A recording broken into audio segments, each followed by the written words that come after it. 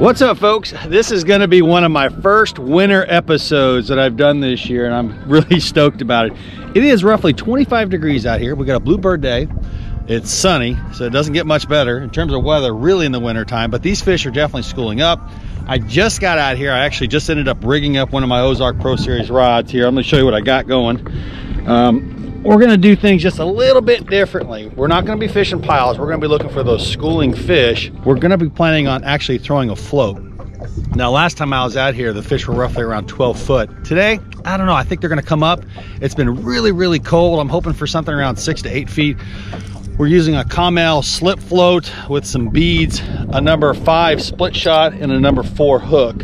So that's the setup right there. Check it out.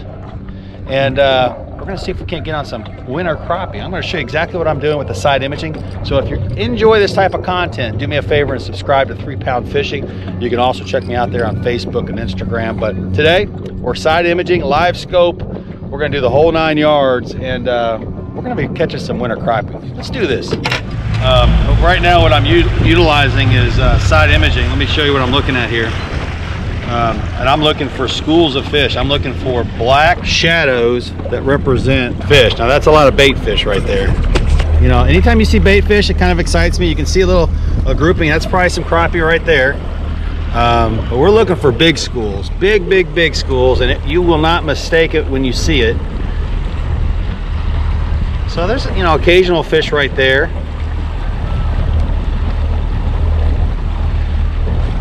A lot of fish out here, so we're going to go a little deeper. We're going to come out here. You know, a good strategy really is to go to a point on a lake. Now there's a lot of fish right here, so there's a good mark right there. Right here, bunch of fish right there. Looks like they're right on the fall off of that. So we're going to go back and we're going to swing around and look at that again. But that's what we're looking for. We're looking for a lot of marks, and hopefully they're sitting still. They're not moving around too much, and we can throw a float at it and check them out. Actually go up maybe a little closer with live scope, maybe get within 30 feet of them. That would be nice. So that's what we're looking for. We're gonna go back. So yeah, we've got a ton of fish right here. That's what we want to look for, folks. So right here, that's a ton of fish. Look at that. That's what we're looking for. So, and that looks like that was roughly in 15 foot of water. So we're just gonna see what it looks like on live scope. Now look, we come up on some more right here. That might be moving fish. There's some fish there. All those shadows. So I did throw a buoy out, just so you know. You don't have to throw a buoy out. Most people won't. Winter transition. I call it winter transition. It's just winter crappie fishing. Now I've never done this with live scope. I'm excited. I'm actually contemplating getting a second live scope. By the time you see this, I might already have the second live scope on the boat. I shouldn't say I'm contemplating, I'm actually going to do it. There's a lot of fish right here. Right off to the left. Okay, so we kind of remember that. Keep that. Let's put you up here now. All right, so the first thing I'm going to do is I'm going to check it out with live scope. See if we see any fish.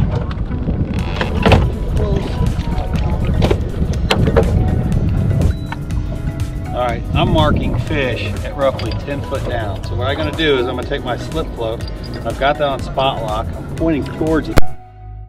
All right, folks, I'm a fan of the Camel floats. They're not too big, they're not too small. They're just the right, perfect size, especially for a number 5 split shot.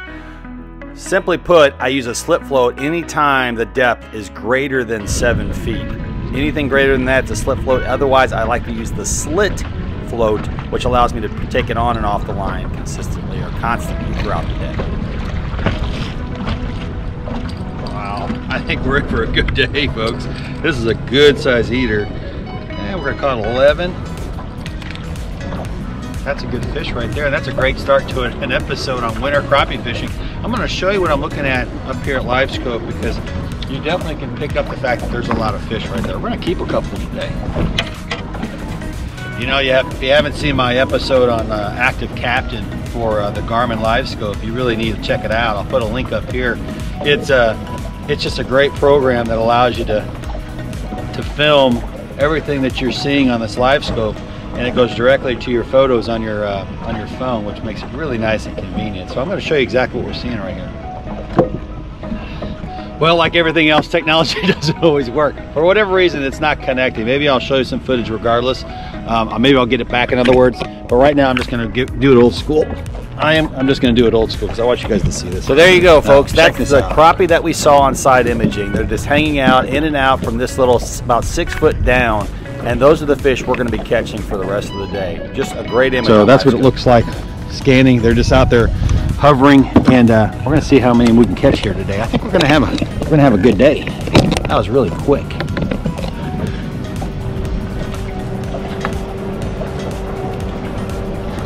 Again, I'm just throwing it out there. Some guys will dead stick a couple out there. It's going down about 7 to 8 feet. Those fish are roughly around 9 feet right now.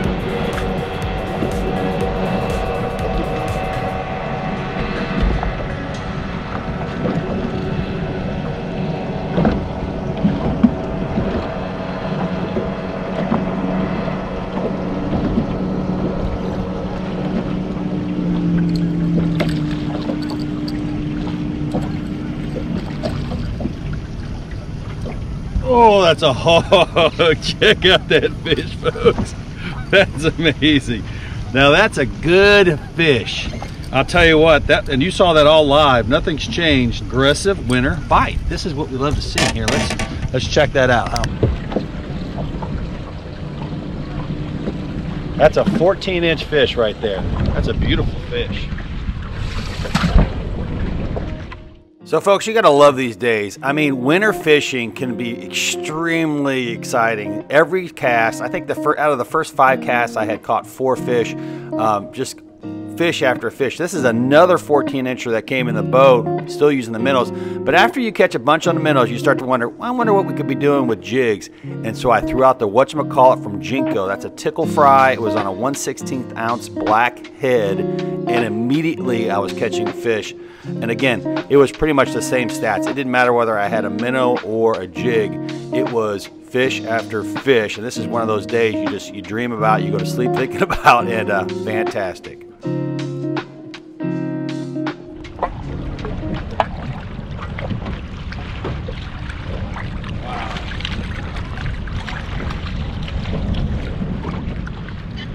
You don't need minnows, not today, folks.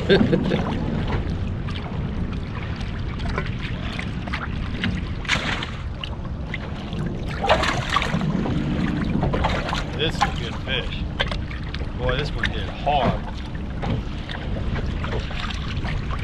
Hit hard.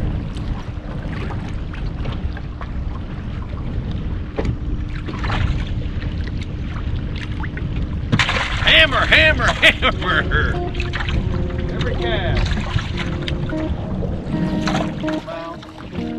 So the fishing was so good, I called it my buddy Reno. He came out on his boat, didn't have any minnows, so here I am handing over some minnows. And we proceeded to kind of split up and share the whole entire point.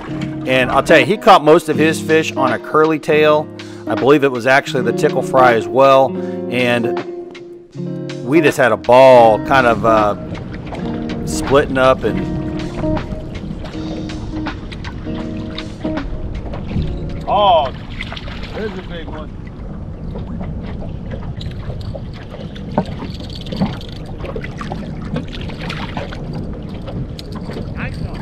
Yeah, that's a good fish. That's a 13 probably. Woo, baby!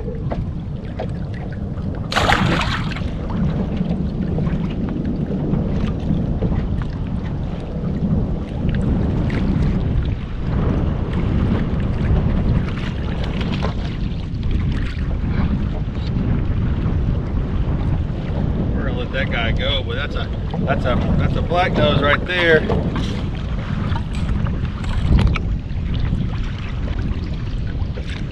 I'll show you. Pretty smaller guy, but still really pretty aggressive fish. Oop.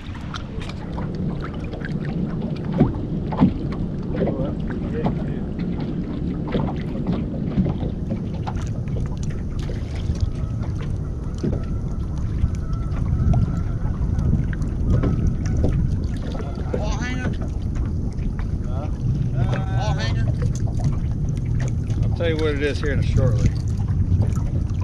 It is 11 and a half. How deep you going with that bobber? Dividing and conquering. There's Reno over there. There's our target. There's my little minnow, my little bobber float. Let's see what the live scope's showing us right now. See those fish? They're swimming around at the bottom. Down there at 6 foot.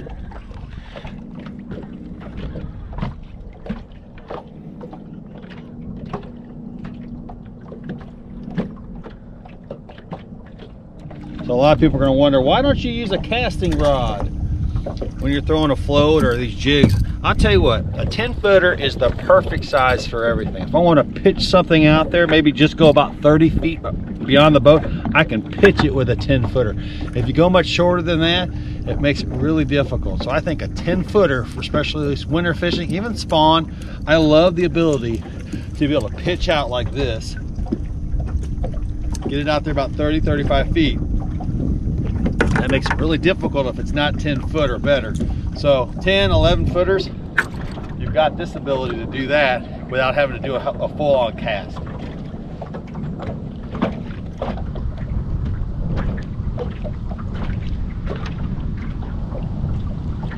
There it is. I was like, that has to be going right through that pile of fish. Smaller one, but hey, we'll take it. Winter fishing, folks. Get out and check it out. It's a great time. Jigs or minnows, does not matter. And a day like today where it's like, you know, that's gonna be about 35 degrees is about the high we're gonna have today. Bluebird, not crazy windy, so you can still dress. You know, I've got long underwear, all that stuff on, but regardless, I don't have to put the heavy gear on yet. These fish are definitely moving up. We went from 12 foot deep to now we're fishing roughly 6 to 8, and eventually those fish are going to work all the way up to 4 foot.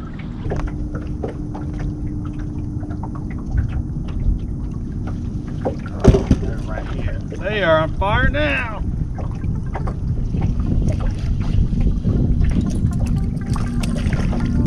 That's a better fish.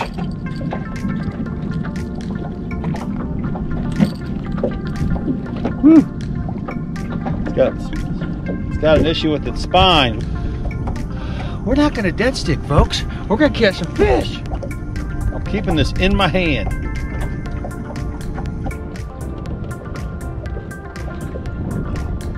Gotta go after it. That's all you gotta do. That's a good one. Great day, winter slabs. Let me tell you, that's a good eating size. That's 11, 11 and a half.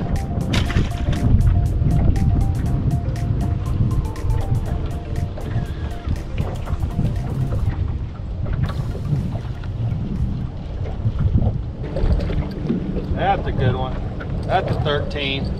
Woohoo! Well, I don't know if it's 13. Let's check it out. We're gonna measure it real quick. That's a 12-inch fish right there, folks. That's a good-looking fish. Solid black. Nice and plump. So obviously we're having an epic day. This is the first day I've been out for winter fishing and the first day that I've used live scope for winter fishing. Let me tell you folks, I loved it. Absolutely loved it. Now I do have to position the boat a little differently than I have in the past, but if I add that second live scope system, which I think I will attach that one in the back of the boat, and that'll allow me to actually throw downwind opposed to having to now throw right into the wind. That'll make it a lot easier. Great technology. Is definitely going to change the game in winter crappie fishing, and this was an epic first day out checking it out. That could be the big fish of the day. Woo! That's a hog.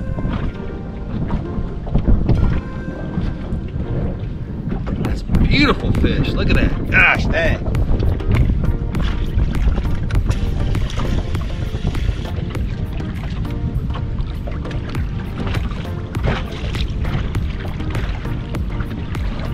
That was a 10 minnow.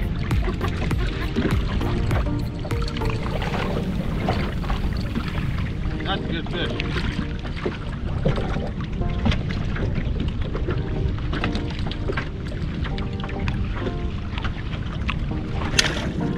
Found a really good group of fish here. Active, consistent.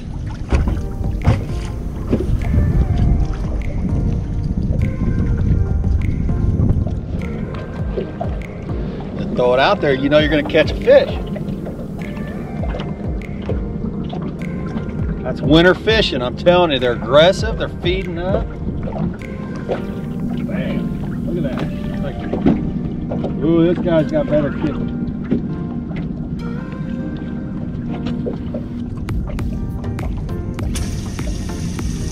All right. Hey, thanks for joining today. I appreciate it. Please subscribe to 3 Pound Fishing. We're gonna be doing videos like this all winter long. You just gotta love the winter bite, folks. Get out there, enjoy it. Have a great one. Thanks for watching another 3 Pound Fishing episode, sponsored by these great companies. Thanks again, folks, for watching. Please subscribe and ring that bell, and you'll be notified of all the episodes.